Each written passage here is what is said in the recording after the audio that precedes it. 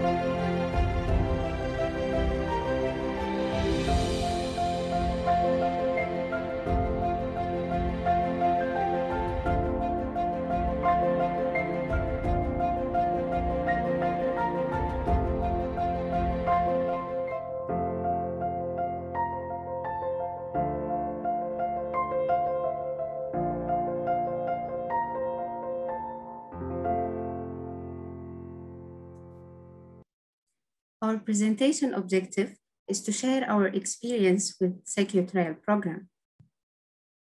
Firstly, we are going to talk briefly about the Mycetoma Research Center itself, and then we are going to talk about our experience with secuTrial program, and lastly, we are going to talk about our future plan. So let's get into the center. Mycetoma Research Center is recognized globally as a world leader and authoritative advisor in mycetoma management and research. The center was established in 1991 under the umbrella of University of Khartoum, and it's a WHO collaborating center. Mycetoma itself is a common problem. It's endemic in many tropical and subtropical areas in what's called the mycetoma belt. And Sudan seems to be the mycetoma homeland. The center had managed to include mycetoma at the WHO neglected tropical diseases list after a long and difficult journey. The center had published more than 400 papers, and as you see here, this is the center website where you can find more information about the center and its work. So let's get into the secuTrial. Firstly, we would like to talk briefly about Professor Gerhard Ford-Wengel, who introduced this system to us. He's professor from University of Applied Sciences and Arts. He has doctoral studies at the Institute for Medical Law, Human Resources and Health Politics at the University for Health Science.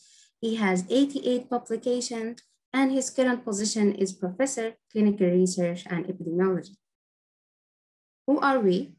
We are 13 recently graduated doctors who were trained and started to work at the MRC about 6 months ago. And here is the archive where about 10,000 patient records are stored at the center. And recently the center started to use secuTrial, thus we should upload all these files into the system. Why we choose secuTrial?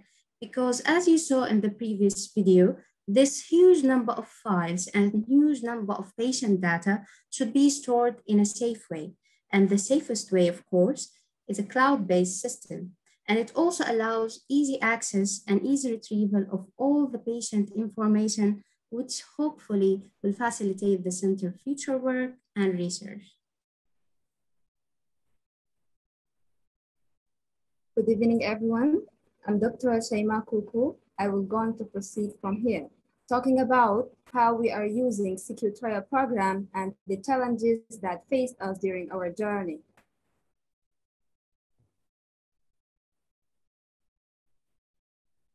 As we see here, this image reveals how the initial reception looks like.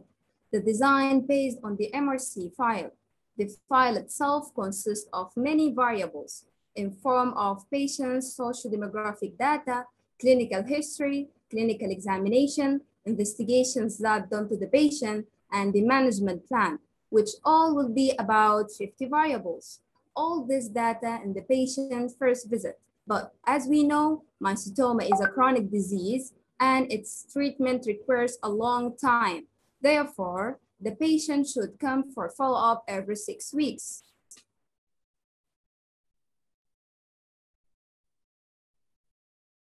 This slide demonstrates the part in which we enter the ultrasound image and report. Firstly, we scanned them and we uploaded them here as we see in this part of this picture.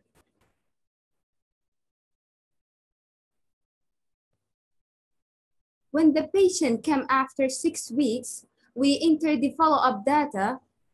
In form of the patient's new complaints, investigations, and the management plan accordingly.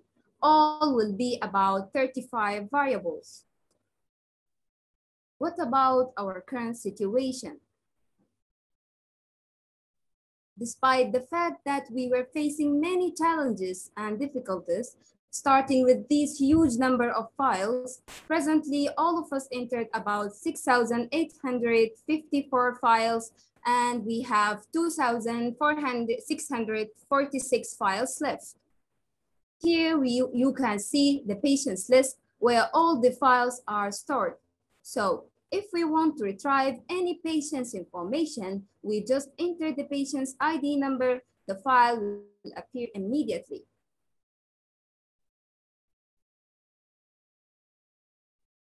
During our journey, we faced many challenges, categorized as problems related to the file, problems related to the task, and finally the technical problems. We will mention it one by one briefly.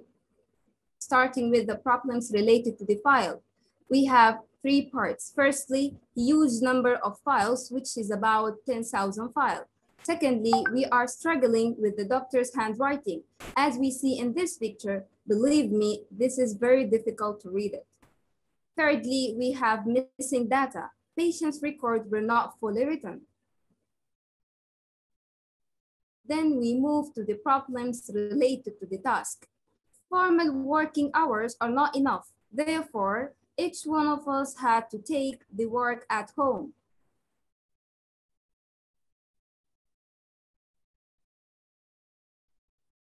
Technical problems. No autosave. Therefore, data will be deleted in case of session timeout, bad network connection, and instability. As we are from a developing country, we encounter a lot of these issues, electrical problems and power outage. My colleague will proceed. Good evening. This is Dr. Mona. I'll be proceeding with the presentation.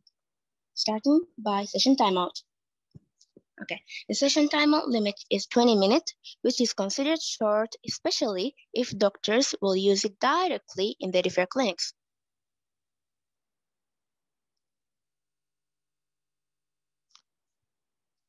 Okay, second, a once entered wrong ID number cannot be edited unless the file is deleted. So if you entered all the data of the follow-ups, you cannot change the ID number unless you have deleted the file and then you re-enter it all over again.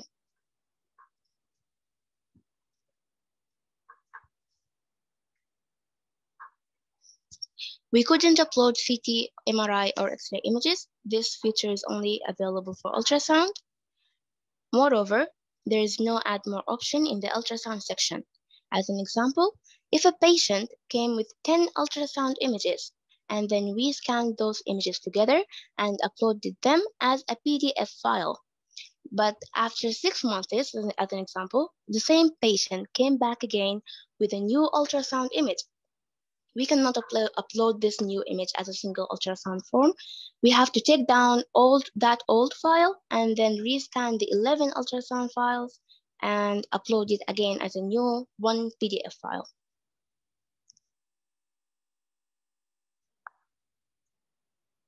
Okay, server not found. Sometimes around 3 a.m. it says server not found. It seems like an issue. This problem occurs when you try to save the data you've entered around 3 a.m. It kind of looks similar if the server is updating or something like that. The server, if you haven't saved the data, it's gonna be lost.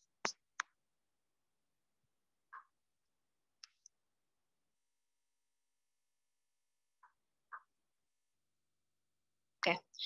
Possible solutions for these problems. First of all, advise the doctors to write full patient data in a clear and understandable way. Second, include autosave to the form, which will be helpful. Increase session timeout limit, or add offline upload option. As an example, add a possibility for the form to be filled offline, and then whenever there is an internet connection or a free time for the doctor, he can upload that form or that data he entered. This will solve all the technical issues we've encountered. Our future plan. Data entry of old files will end in next July. Orientation of doctors on how to use secuTrial and apply it directly on the referral clinics. Since now we are entering the old files in the archive, and then starting next July, we will start to use it directly in the referral clinics and use it in the future researches. Use it as a data analyzing tool in future researches, which is, we don't know yet how, but we would be pleased to have a guide on how to use secuTrial as a data analyzing tool. Neglected tropical disease centers can adopt this program. A lot of visitors to the Mycetoma Research Center showed an interest in the secuTrial and wanted to know more about it. Okay, as a quick recap, 30 years of excellence and leadership, Mycetoma Research Sudan had been the main center. The center recently started using secuTrial, which hopefully will be very helpful in the center future work and will be easy to use in the future researches. A gratitude. We are deeply grateful to Professor Gerhard, who gave us access to this program and the opportunity to share our experience with you.